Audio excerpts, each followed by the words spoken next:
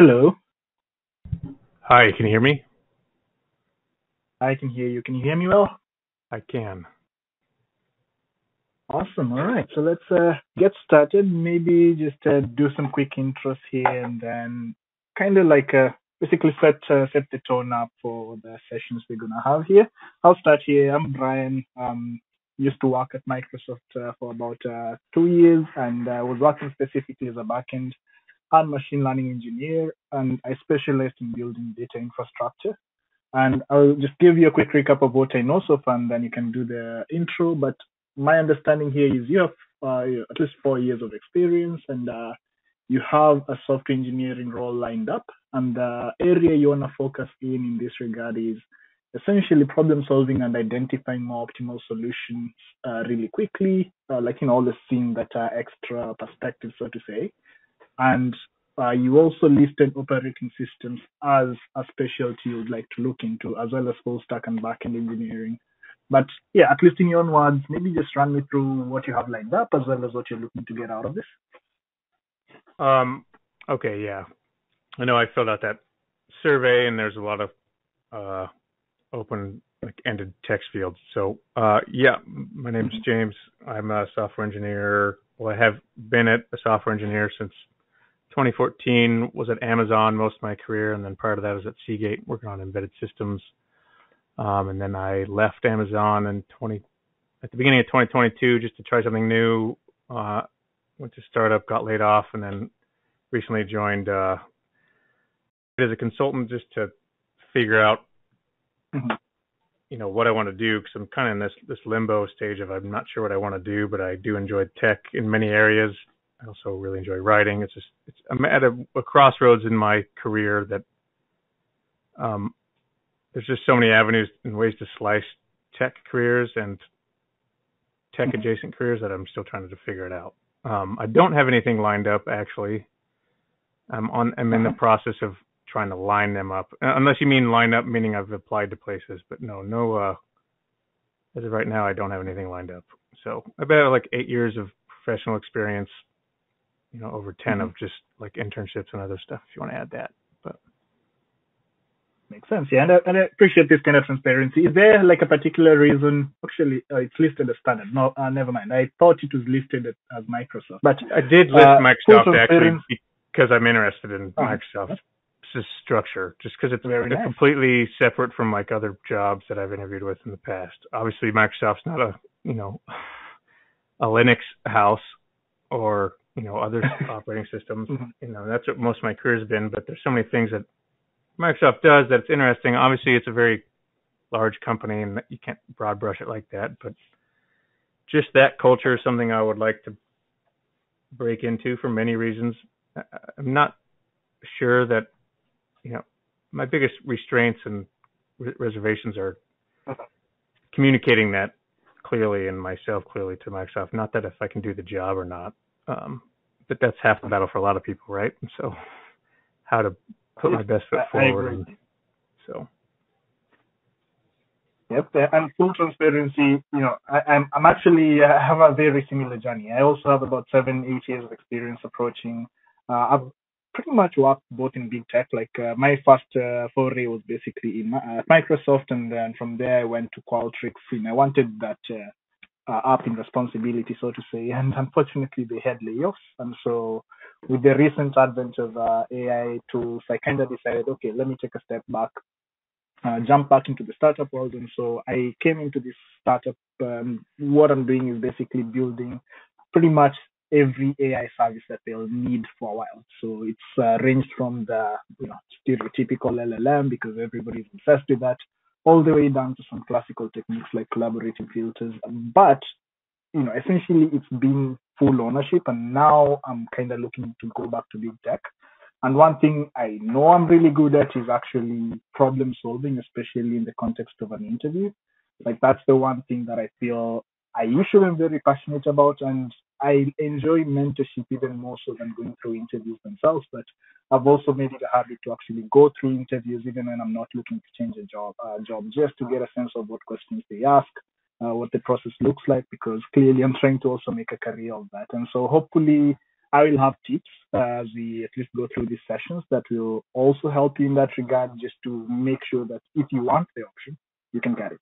Because that's usually the core goal for me, at least as an engineer. I really wish we all had the ability to just jump whenever we want and easily go through this process. Because frankly, interviews suck, but hopefully this Yeah. will, be of benefit to you in that regard. And maybe it also clarified. I'm assuming you've done this kind of interview before, given you at Amazon. Like, have you ever like gotten a sense of what you're good at and what you struggle with, just to make sure we can also drill down and focus the set of interviews we have appropriately?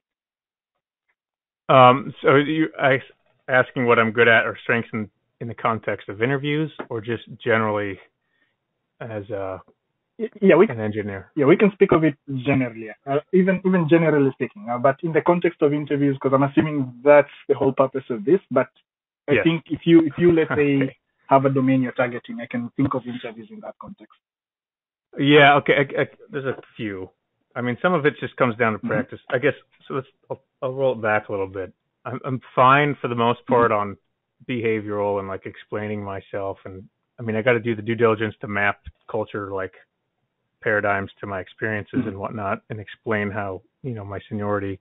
But when it comes down to like system design in those moments, like system design problems, and then novel coding interview questions. Like I'll get stumped by simple ones. Obviously, these aren't skills that like you. I mean, we tell ourselves we're not going to let those fatigue and atrophy, but they do inevitably. Like the Amazon interview process was grueling, and I got through that, but it took a lot of practice.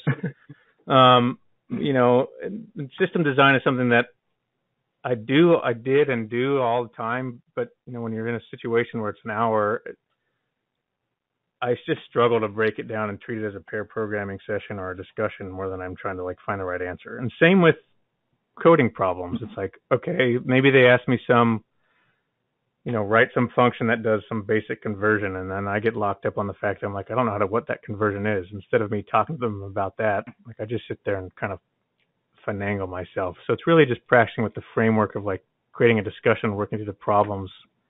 Obviously, getting them right is one thing, but it's really making it a conversation that I'm struggling with, and also just how to present my approaches in a way that seems that I'm not rambling. Sometimes I'm like, I think it's this, and then I double back and say I don't know, and then what do you think? And obviously it depends on the interviewer on the other side on whether or not that they think or that they're going to treat it the same way or not. And then there's simple ones like do fizz I hear buzz. you. And it's not that easy, but like ones that are easy, I'm like, oh my god, I haven't done that forever. My last 3 years have been gluing together cloud architecture patterns and then automating that, not writing these novel programs. And so it's kind of that balance.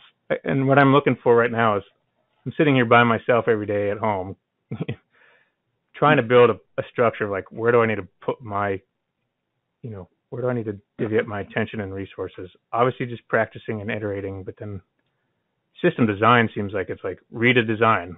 Like that seems hard to practice for me unless it's like an I applicable agree. problem. Makes sense. And I'll be frank with you. As I said, you can tell, like, even as an interviewer, I'm not going to sit here and tell you interviews are perfect. They're honestly bullshit. But what you're going to try and do here is give structure to the chaos, because that's essentially what it is. And then here's the other reality I'll give you here. And I think, fortunately, your experience, so you get it. It also comes with an element of luck. Some interviews are just crap. And when you encounter those kinds, really, there isn't any way to really escape it other than just making sure you do your part and then hope for the best. But under the assumption that most interviews will be good, we'll try and structure it, and you know, I will try and structure the process for you such that you'll always show the most knowledge in any interview. But even before that, I wanted to at least give you an initial proposal and reiterate on this before, because I also want to make sure we use this session to at least go through one exercise so that I get a feel of where you are. So we can maybe have this first session and maybe the second session focus on coding interviews. And Okay. then the third session can focus on design interviews. And then on the feedback side, especially on the second session, I can make it system design heavy. And then for these first two sessions, because they're coding interviews, I can focus more so on what do you call it? Like in this case, we can do like more of a mentorship just to get a sense of where you are. So it would be tricky, and then I'll give you resources for the second one.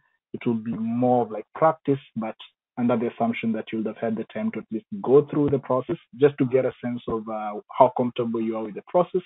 Then I'll make sure I come in with a curated list of resources, recommend them for the third session. Then you can have that. And throughout that time, I'm assuming they've added you to the Slack channel. I will be available in case you have questions. Basically, if you want to like ideate or if you think some resources are not clear, we can do that. We can just uh, connect async, and I'll be happy to share any other resources you need. What do you think of this plan? That sounds good. Because honestly, it's just getting and doing some of these things and talking through it. I know what Slack is, but I didn't know there was an interviewing.io Slack. She will be able to add you to this channel where you can connect with not just me, but there's actually a bunch of other interviewers there too who usually share resources, and not just interviewers, but also candidates. So you can even get a sense of success stories, what some other people looked at in case, let's say, you're not just interested in Microsoft. You can even ask questions on the Google process, etc. So there is a lot of gain to it in that you can even get insight into who's hiring, what the heck was asked, if that's ever posted. And it's just a good place to be in, especially if you're in that zone where you could potentially interview. Okay. Yeah, sounds good. All right, and then I have a silly because for this one you're going to focus on coding. Do you mind selecting the language you're going to use? That way I can just quickly probe you on this. Let's just do. Did this create all this? Okay. And I'll ask you. This is literally a preference question because I've always realized this funny thing about my candidates. So I give you two questions. This is question number one. You don't have to solve it yet. That's question number one, and then the second question. Give me 1 second.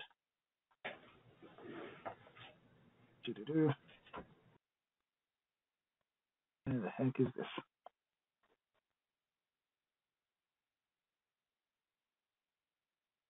I'm just trying to. It's fairly straightforward. I just want to get a sense of: do you prefer questions with long descriptions, or are you usually the kind who gets stumped when there's too much information there, or do you like prefer quick, straight up? This is the prompt in 2 sentences. Here's an example. Get started. I guess I'm indifferent. I don't mind longer ones. I mean, I'll sit there and parse it longer. It just depends, like if the exercise is for me to pick out details. Yeah. Makes sense. Yeah. So these are two examples I was essentially adding here. So with this here, you can see it's slightly different, but it's shorter. So the reason I'm asking this is because I've met candidates who are really good, but the moment you do this for them, they're like, freaking hell, what's going on? And so typically I usually want to know where a candidate is comfortable before we even start. That way we can even look at, let's say, breaking down the problem even before delving into it. But okay, in your case, okay, because we kind of like short in time, so let's try and attempt this second one because I want to also get a sense of how you go through an interview. So let's assume we're in interview mode, and I'm gonna keep track of some notes and just get a sense of how you go through the typical coding interview. So let's take an attempt, make an attempt to solve this, see how you go through it, and I'll provide some more examples. And then on my side, I'll take some notes and ask questions as we go. Is that okay? Okay. All right, buckle up, I guess. Alrighty. Okay, so given the head of a linked list, reverse the nodes of the list K at a time. Reverse the nodes of list K at a time and return the modified list at a time. K is a positive integer and is less than or equal to the length of the linked list. If the number of nodes is not a multiple of K, then left out nodes in the end should remain as it is. May not alter the value of the list nodes, only the nodes themselves may be changed. Okay, let me try to parse this again.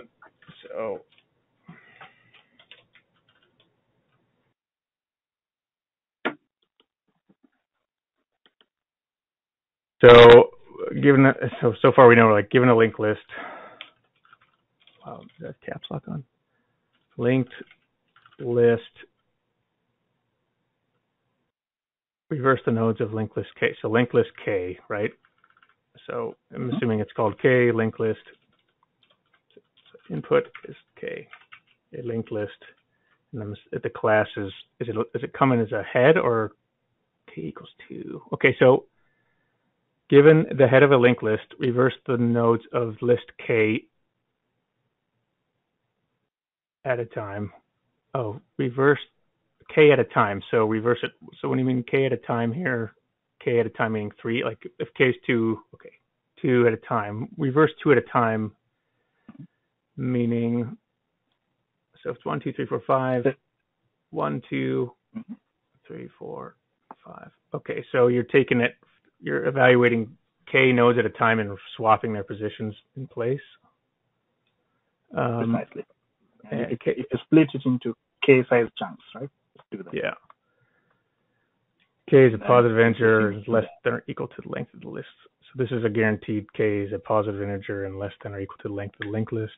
If the number of nodes is not a multiple of K, then the left out nodes in the end should remain as is. Okay, so if it's not a multiple of K, the left out nodes are at the end of the list. Like you determine what the end is, right? So in this case, the length of this one was 4, well, 1, 2, 3, 5. And so the fifth one stayed in place because it's not a multiple of 2 in this case, right? So 3, well, hold on. So is that, if the number of nodes is not a multiple of K, then the left out nodes. So what a left out node? I think you can, if you look at the second example, it might be better for that analysis.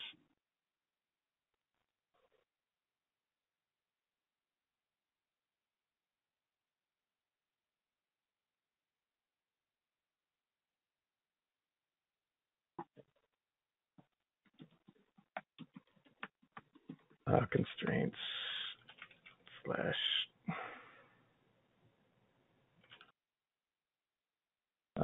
constraints and definitions here. Okay, let's just work on definitions for quick. So K is positive, we know that. Left out nodes in this case are linked list nodes that are not multiple of K. So position of linked list nodes, right? Is that what that means? Is that like K, number of nodes not a multiple of K, then the left out nodes. So trying to define left out nodes here, meaning the kth or the nth node. Go ahead. I was going to look at this. If we look at the example on line 14, so if we just pick, let's say, the first 3, because our K is 3, that's okay. We can easily reverse those. Now, for the next 3, by virtue of our input not being a multiple of K, it means that we'll always have that residual set of elements which are not really adding up to the count K. And when we have those, and an example is this 4, 5, we just leave them as is. So we will reverse 3 to 1 and then leave the 4, 5 as is. Do you see that? Yes. Got it. Yeah. And so if we were to generalize this, if we had, let's say, 1, 2, 3, 4, 5, 6, 7, 8, and our K is 3, what will the output for that be, by the way? Assuming I just take a stab at it.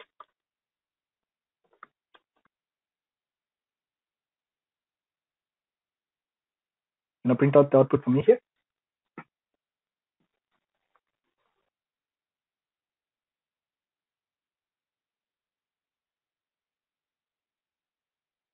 Oh, you, okay. Hello? Can you hear me?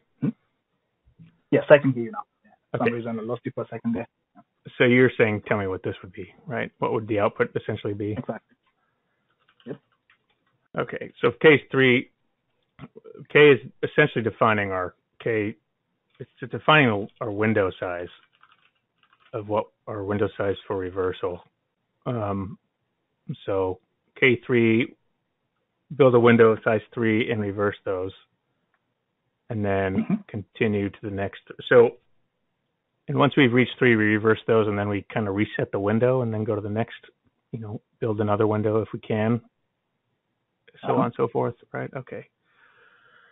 So this one would be 3, 2, 1, and then 6, 5, 4, and then 7, 8 would remain the same because we weren't able to build a window of, what is this right here? This open, you're talking to me that, was this your example for output, this empty list here? Okay. Okay, just remove that, yeah. Can ignore it. So 7 and 8 would remain in their place because we weren't able to build a window that satisfied the constraint of our window size, right? So that's kind of the grouping there. So you may not alter the values in the list nodes, only the nodes themselves. And so only the nodes themselves, meaning you can change what they're pointing to and what they're, you change the order. You're not changing values. I can't like assign node 1's value 3 and swap their values in place. I have to be updating the pointers of the linked list to different spots. Exactly. Okay, and so from what I kind of like at a high level, it's going to be establish a window for reversal, reverse elements within window, and then continue, and then build the next window. And then so base cases here, like some things we need to think about is start reversal only. Okay, so start a reversal once we've established the window size matches. So K is 3, K is K at a time. So we always know that we're going to have our minimum window sizes has to be K. So we can't start reversal until we've reached a K. So window size equals K, or min window size. So establish window for reversal, list of K nodes, reverse elements within the window, and then continue to next window building. There's probably a better way to say that. Continue, okay, reverse elements within window, start, move window to end of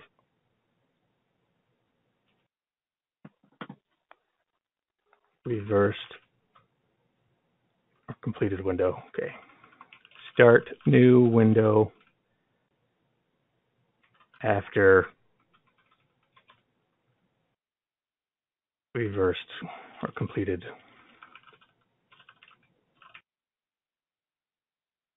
So this one's more. Establish window for reversal. List of K nodes, reverse elements within the window, and then iterate. Okay. So other things we need to think about. So K, if I'm not going to, do you want me to worry about like if the K is too long, like if it's greater than the length of the linked list? No. If the number of nodes is not a multiple of K. So if it's the same length as the list, then we got to reverse the whole list. Precisely. If K, and we've highlighted that on line 5, right? Yeah.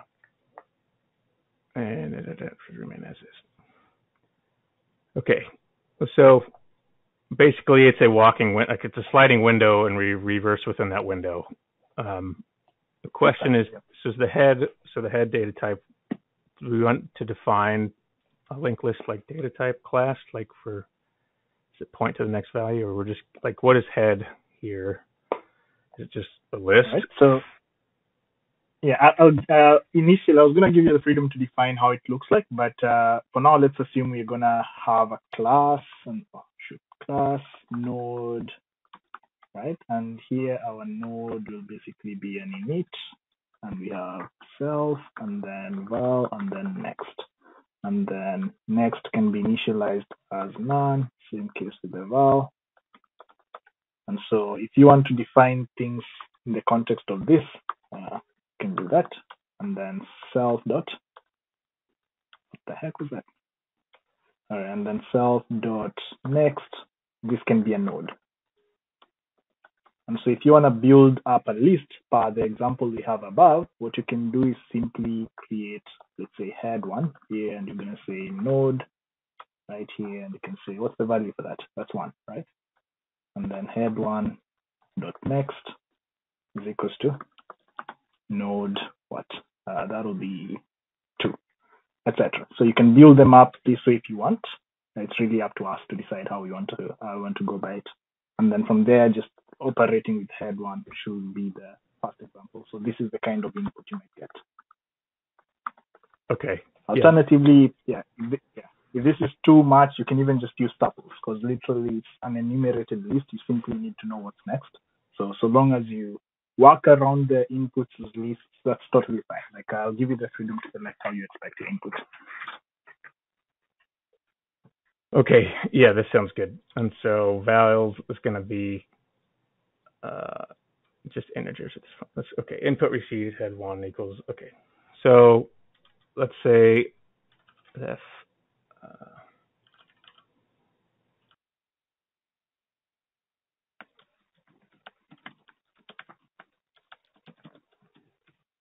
And this is going to be head, and this is class node, and then K is an integer, and we return a node. All right. Because we're going to just be returning the same list. If it makes it easier, you don't have to even do the type checking. I love it, but I know it usually consumes a lot of time. Yeah, so we're going to say, yeah. Okay. So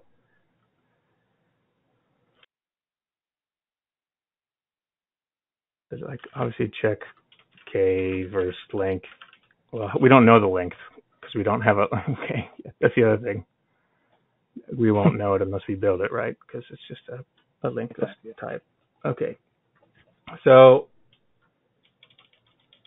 the condition to watch out for length of list versus K while we're walking. Okay, so let's do this. So current window equals 0. Oops.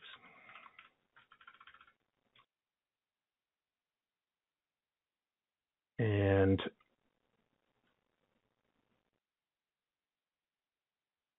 what am I going to have to keep track of when I'm doing this? Probably the node, current node. Okay, so if not, head return none. We know that. Okay.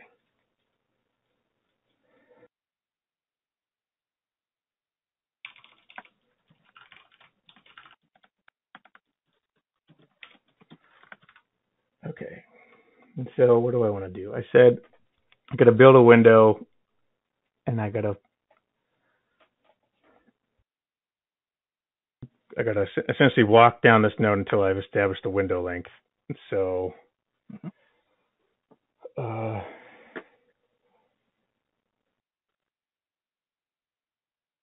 maybe a quick suggestion. Rather than thinking of a window, what if you had pointers? Like if you it's like two pointers of the other one, right? So it's like window beginning. So it's like window. Let's just do window left, window right equals window left equals head, window right equals head dot next to start. Is it always gonna be 2 of them only, or how is it gonna be like? If there's only gonna be 2 pointers. Because if you just do window left and window right, you're considering 2 at a time, right? Yes. But I mean, that's just like, so I'm thinking about if there's a window, right? So window is kind of constructed like left, and then right, and then there's values inside that window. Let me point at those. But so we want to walk the right pointer until we've reached K, and then from there, reverse the link. Man, linked list stuff. It's been a minute. We want to build this window up and then walk once we've established the window size, then we start reversing in place. Or is that the truth? Or do we want to keep reverse? So maybe I'm thinking of something differently. So I don't really want to reverse until I know that we have a big enough window, right? And so Exactly. that's why I don't want to reverse as we go, but we could. What is the problems with that, Like, though? What were you going to say? like assuming, let's say we are not, because that's a very optimal approach, and I really like that you're thinking of that. But let's even start high level, assuming that you have free range of memory. Like, is there, like, do you even have to like do it in place? Assuming I gave you, let's say, a list here, a list of size K, right? Like, I'll give you an auxiliary space of size K. Let's say window here, and this it's gonna be a list, and you can only fill it to size K. Can that come in handy, especially when it comes to tracking what you're saying? If we knew that the length of the list ahead of, like, I'm sorry, if you gave me what? Like, Yeah, so I'm gonna give you okay. I'm gonna give you auxiliary space that you, and here what you can do is fill it up to size K.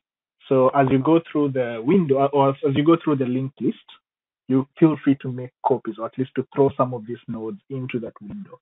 And then as soon as it hits your size K, do something with it, and then keep going.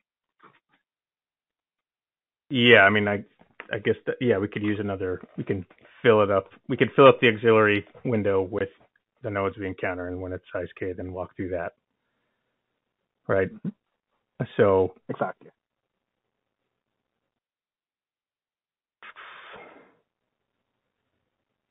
Okay, I think I agree with that. So let's do.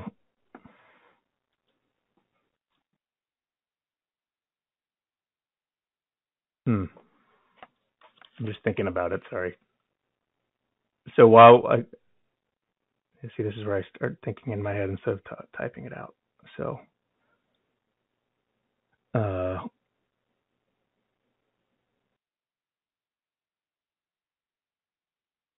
let's just do what you just said. So let me create a. So I'm going to say window left and window right. Do I want to do that? So if we did it with what you did, I would say while, walk to next and push it onto the window list. Mm-hmm. So while window, while current window length is less than or equal to K. So walk to the right and add. So let's start here. We know we need the first one. So window dot append head. Okay. Start here and then say window dot append head dot next. Or not head. We need to say. Should I be tracking this? Let's just say temp. We have window left and window right.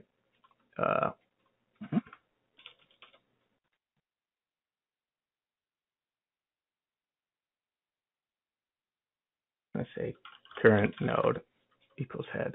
Window right equals head.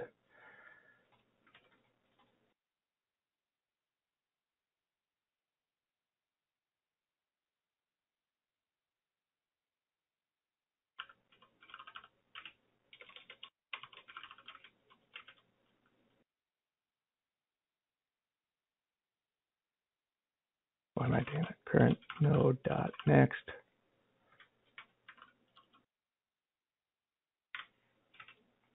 So I could say, instead of current window length, I'm going to say window dot length. The length of window is less than or equal to K. Append the next. Current node is head. Window right. I'm going to window append current node while the length of window is less than or equal to K. Append this. next unknown. Current node equals current node dot next.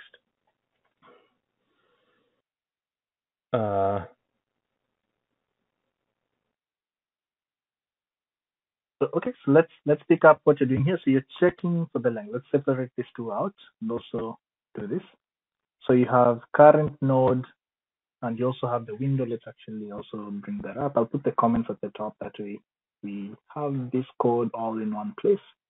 So you have the window, and as you go through the window, you're appending the current node dot next. And what you're doing then is saying, well, length of window is less than or equals to k. You keep performing this action, but as soon as you hit the size k, what's going to happen then? Then we need to not yet reverse. done the reverse. Yeah. So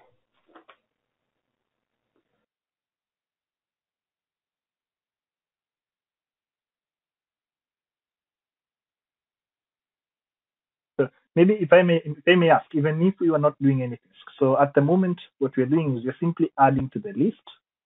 And are you familiar with this syntax, just out of curiosity? Like if I was to do this, because you can do dot reverse, but I'll just give you a quick. Yeah, we could redo that, and then one.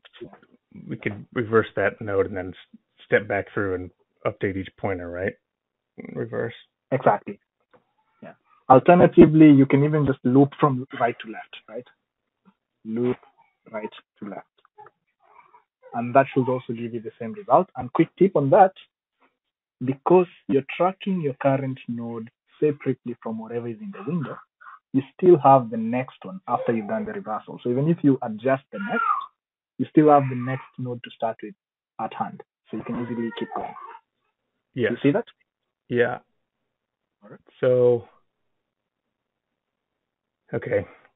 I'm just trying to wrap it up in my head. Like, I was going to try to do it all with just nodes and next and not reverse the list itself, but that's fine too. So, and see, this is what I need to work on too, is me sitting here and getting locked up and listening / not listening, trying to think of the solution while you're talking about it. So, yeah, it's okay. And full transparency, here's the thing. The reason why I even suggested the window thing is it's actually complementary to the same exact approach you have. Because once you have that window approach done, optimizing it to get it to purely working on, to purely working with pointer adjustments, it's pretty straightforward. Like combining the reversal as well as the iteration process without needing the window is easy. okay. Yeah. So,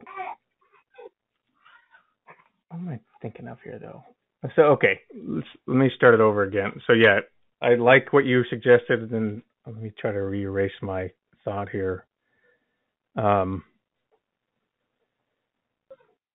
Let's start both. We know that we're going to start at the head. We have the first one done, right? And so we need to keep going until we've reached K, essentially, right? So let me just, we'll keep this up here. So we have, these are not really useful at the moment. So we have temp head, and then we have a window head, and those both equal a node. Well, they both equal. What am I thinking about? Let me head sublist head.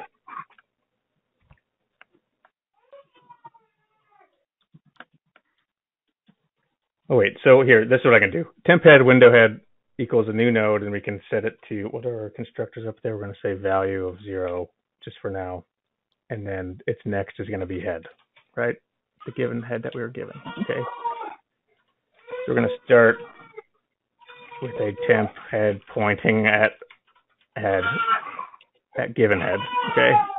And so now we can do a basic loop and move the sublist head to the right on head.next until we've reached size K. So we don't really care about, so for whatever in range, start from 1 because we're already there, to K.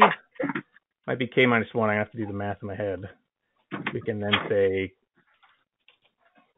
window head. That might not be the best name for this, but equals window head dot next.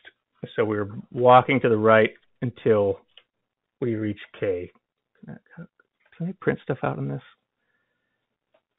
Yep, we should have the console on the right. It should allow us to print stuff. So if you want to run, feel free to do that. Yeah. There's a console on the right.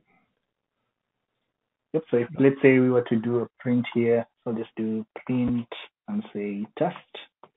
If you run this, I don't know if it will work. Where's the run button at anyway? Oh, there it is. Oh, top left, yes. And so we should be I don't see the consoles. Yeah, I'm actually weirded out. For some reason, it's not outputting anything. I don't know what's going on with it.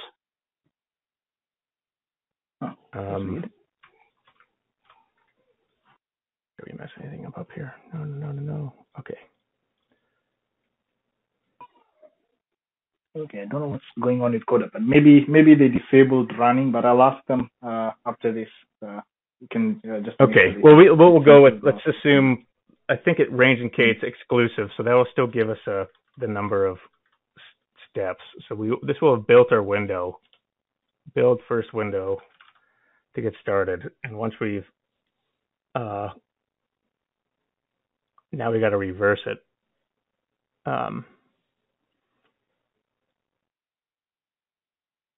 So now what do we need to do? Okay, so this built our window, and now I need to go back and reverse it. Okay, I was kind of on a path, but I've kind of lost it. So did this make sense? So it's like you're correctly building the window. So the one part maybe I might ask here, you see what you're saying? So we're saying while length of window is K. How about we do this? So I'll just add a simple trick here. So we know we have our auxiliary space, and I'm also going to do counter here, right? And I'm going to initiate counter as 0. And now what I'll say here is while counter is less than len, in this case, while counter is not. Okay, 1 second. For some reason, my kid is crying. Let me just tell my wife to. You're good. Take your time. No worries.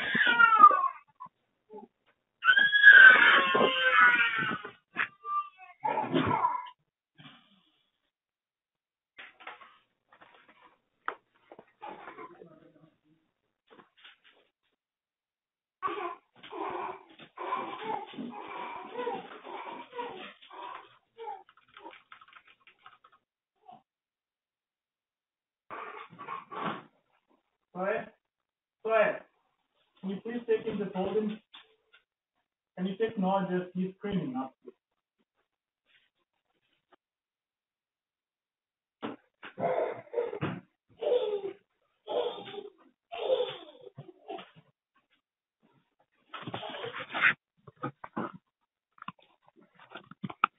Hey, sorry for that.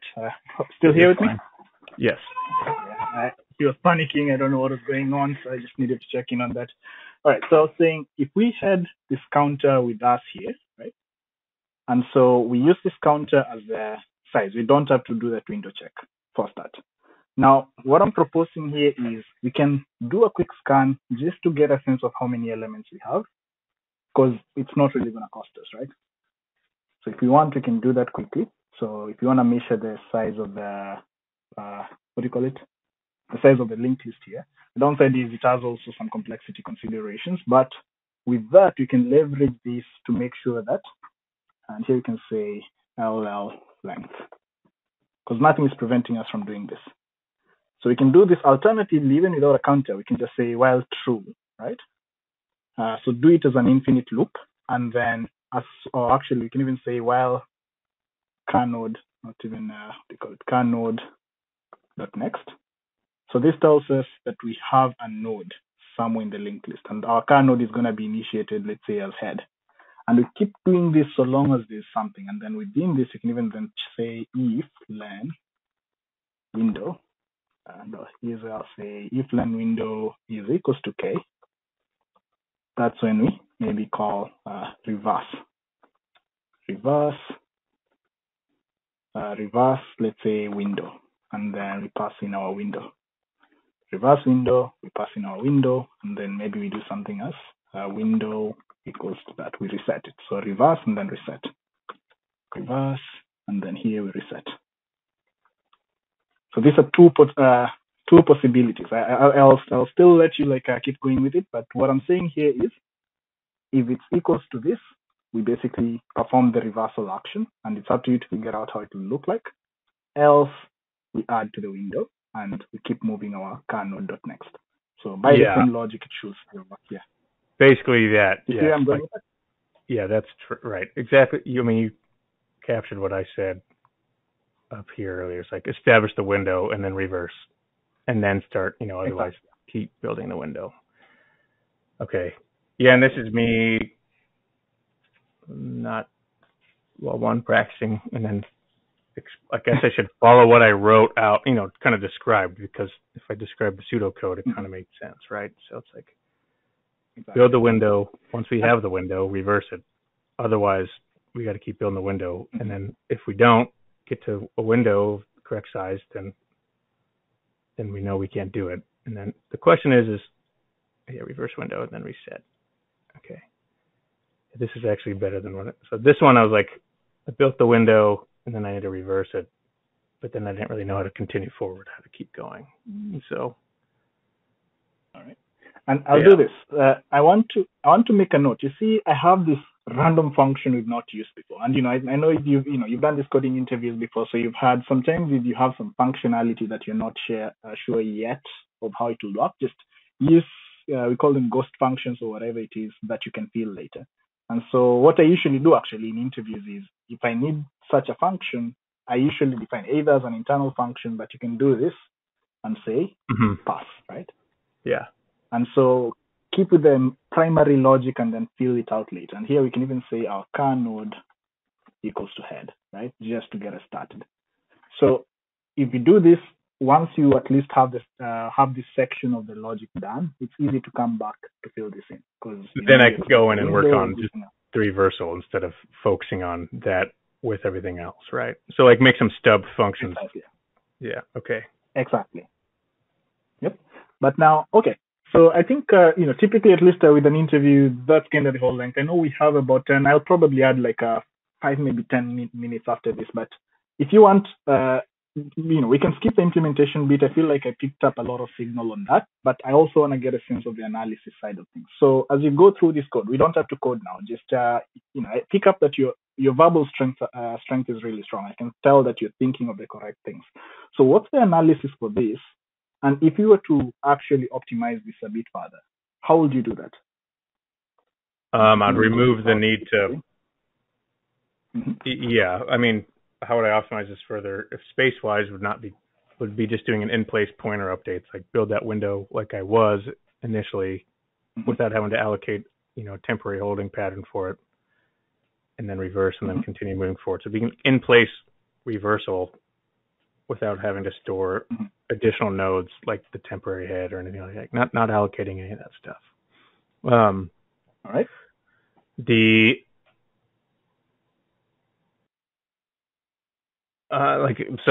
Space optimization would be that, but the other one would be focusing more on effective use of the pointer. So it's like and avoiding multiple passes on the list, because right there I was kind of allocating a new node to just temporarily build a window, and then go reverse it. So I could identify in a single pass, combine the identification of the sublist, reverse it, and then update to the next node by just. All I'm saying is avoid the extra allocation of extra nodes and a temporary storage area for space complexity, and that also means avoiding the multiple passes on the list. So if this list is large and the window K is defined as something extremely large, and me doing multiple passes on it's just throwing iterations out the window. So I still think my establishment of the list node, like building the original window, is good, but I don't necessarily like the allocation of a new node. So if I were to package it up, I would say avoid allocating temporary nodes, and I would try to traverse the head list, linked list, in one pass, so doing it in place. Obviously, you can kind of throw out temporary storage like pointers, or you just have a doubly linked list, but that's not the point. So, I was going to ask you though, do you think we can really avoid doing at least 2 passes? Because we have 2 things. We have 2 key operations here where we are going through the main list, so that's an inevitable event. We have to go from start to end. It's a linked list, so that's kind of inevitable. And then the reversal of the pointers, that's also somewhat inevitable. That's exactly what we need from the question, right? Yeah. So by virtue of that, what's the minimum complexity you can get really? I mean, in terms of traversals over the list, I mean, like minus the K, like we know when we hit a certain length, we can like disregard like a list that's longer than or doesn't meet our window size constraints. But I would say, I mean, how many passes are we going to do here? I would say it's kind of close to ON squared. No, that's not true. Like, I'm trying to. So think about it. So by your window approach, so if we were to think of it as steps, so it's like we're taking a big K step and then we are looping back through K to make sure they are reversed. And then we take another big K step and then another K step back, of which, K will always be less than N, where N is the size of the array. So it's like a big K step and then a sweep back to reverse them. I mean, it's going to be over N. Yeah, I mean, we're going to just go over linear time. I don't know if we can make it much better than that, but. Precisely. Well. And that's actually. Yeah, I mean, you could make space complexity improvements, but I don't think time in terms of like we're going to be traversing the whole list because we don't know when the end of the node is because we got to continue to try to build the window, right? Precisely. And to your point on that, another quick tip on this, anytime you really identify the best complexity you have, don't worry about the number of loops through. Like in this case, 2 loops, 3 loops, so long as it's not going to affect the final complexity, of which we know in our case it's going to be O n time-wise, then an extra loop really doesn't affect much in terms of final analysis. The one thing your interviewer will be interested in though is, are you actually aware of the complexity effects? Are you even aware of the best complexity you can get? And in your case, I can tell you clearly have a sense of where we're going, but don't be afraid of solutions if they don't affect the final complexity. But that said, I think what I want to do with you right now is kind of flip the book here. So if I was to ask you, looking back, I know you can identify areas where you think you did well, and I know you can identify areas where you think you can improve on. Maybe just run me through this, and then I'll run you through what I took notes of, and then we can come up with an action plan for this. Okay.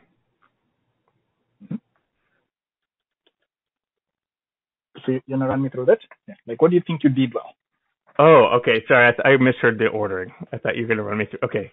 What I think I did well, I do believe I broke down the problem coherently and identified a problem, like a kind of a pattern, whether or not you want to call it 2 pointers or a window or what have you. But I did identify the kind of the high level close-handed steps that need to be taken and the constraints. Mm-hmm. So I guess decomposing the problem correctly.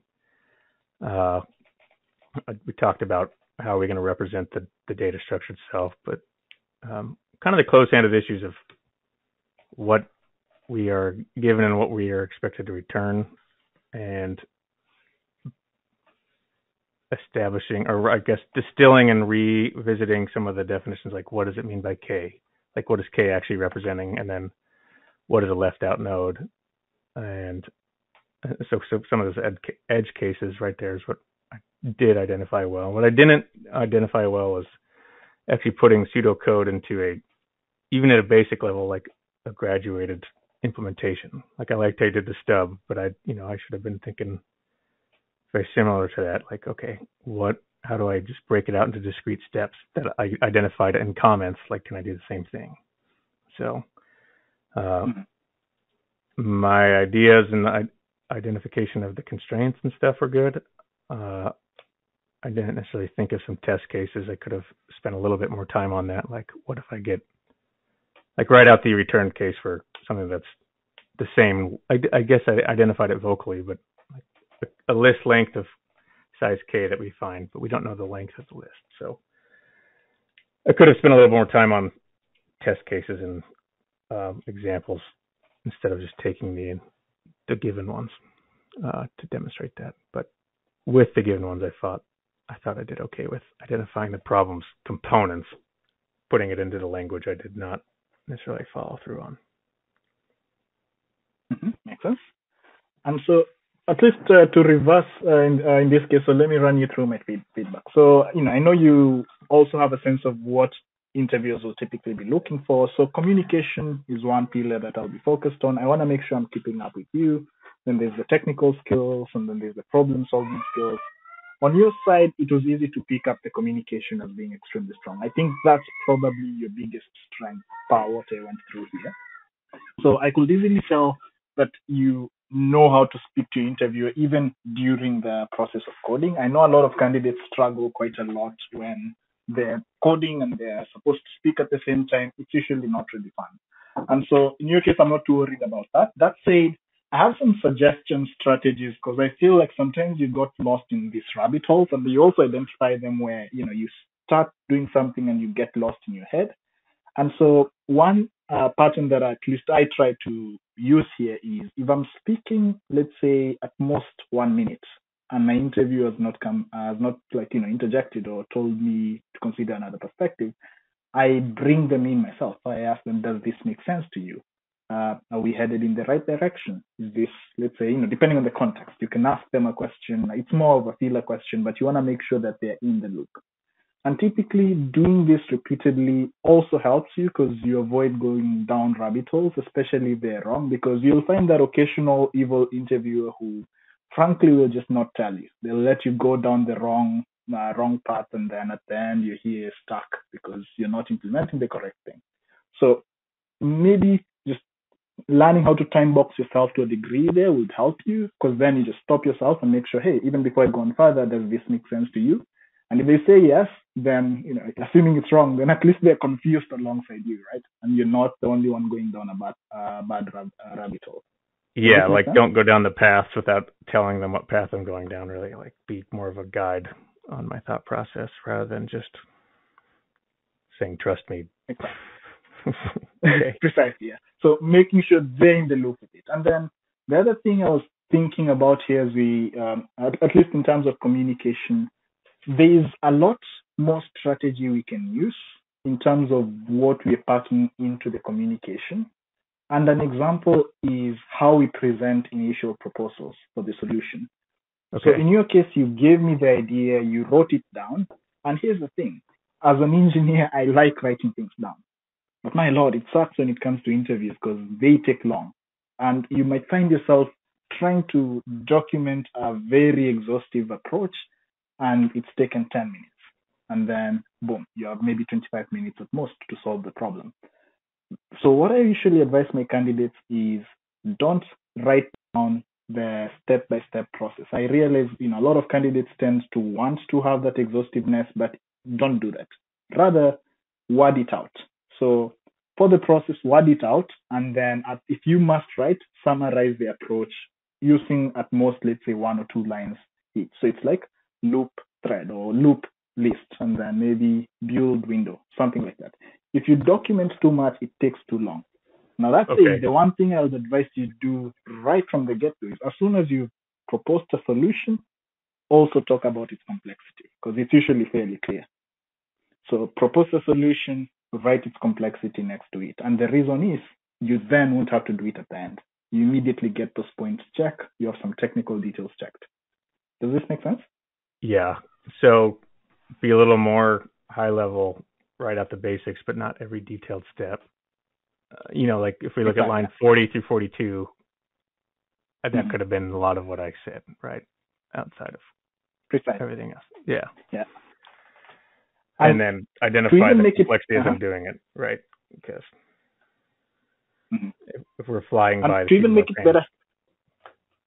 Go ahead. Yeah.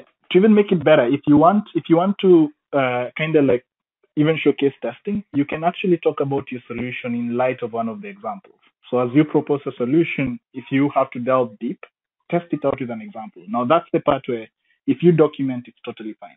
And that's why I usually advise my candidates, if you, let's say, want to, you can like write an example here. And on line 45, I'll give an example there. So let's say 1, 2, 3, 4, 5, 6.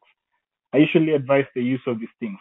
Hats, I don't know if they're called hats. So you can say, this is my P1, right? P1 and then P2 somewhere else. And then you just move them around. So you can say that maybe this is our P2 for the next pointer. And in our case, we know that the window should be a size K. So let's say size K is 3. So if you just do this, move it so that, the explanations are animated. So you can tell the interviewer, okay, so in this case, I'm going to do a couple of things. I'm going to build up the window. And so you say build window. And then from there, the next step would, of course, entail reverse the window. So reverse if it's size K. So this is kind of the general gist of what I need to do. And then you run through it. So you say, in this case, I'll obviously move P1 until I achieve the window size. So if this window size is 3, so it's P1, P2, P3. And then as soon as I hit that, it means I have a window size 3, which in this case would look something like 1, 2, 3. So I just reverse it and say this will be 3, 2, 1. And then from there, I get the P2 to the next level while I still have my window handy, and then connect, build it up and then connect it again later on. So kind of using your window as a cache, but also using it to build the rest of the list. So the reason I'm saying this is, it's not only demonstrating it. Exactly. Yeah. Yep. And here's the thing, it's also showing testing. You want to show you can test. You want to show you can debug. And the beauty of it is you're not debugging code. It's a reverse process where you're literally testing your code even before, or your logic before you write the code. And the beauty of this is, especially with companies that don't ask you to run the code, you're saving yourself the problem or the trouble of catching bugs as you go, which can sometimes dink your performance. So if your logic is sound, implementation details won't really matter as much. They'll only want to see, can you code? In this case, if yes, you're totally fine. Make sense? Yeah, that makes sense. Yep. All right. Yeah, the last time I did a lot of these interviews, we did it in person on whiteboards. So this is different now when you can write code and test it. So that's also. I'm not gonna lie, I do prefer the whiteboard days because you didn't have to code everything and nobody expected it, right? Yeah, now they expect it to run. I'm like, okay. Yeah, so. Or with Google where they're gonna give you a doc. That's gonna be fun. So obviously a lot of this is gonna come down to me practicing them, talking about it out loud, and animate, like illustrating it like you just did correctly in front of them. Because when it's me by myself, I can illustrate it to myself, but I got to think about that for other people. Indeed, and I'm trying to think of because at least with my mentorship, so what I usually try to do is work with my candidate to come up with a strategy. So in this case, especially in the communication bit, because I feel as though we both identified that as an area where we need a bit of work. And frankly, it's hard to work on unless you're having practice. But I feel like I'll be doing you a disservice if I just told you go practice. So we've identified one strategy here where we said limit yourself or time box. So it's a two-way strategy here where you have time box and you say at most 1 minute. If you want, you can even break it down by sentences. So you can literally time yourself, see how many sentences you're able to get in about a minute, and then always monitor for that. So you can even do sentence count. So as you speak through, just evaluate. Have I said like 10 sentences in one go, or is it 2? At which point you pause. So this could be another strategy you develop. Can you think of any other strategy here? And then, like in terms of how you speak, do you feel like there's something you can more intuitively track? Yeah, well, being less verbose, I guess.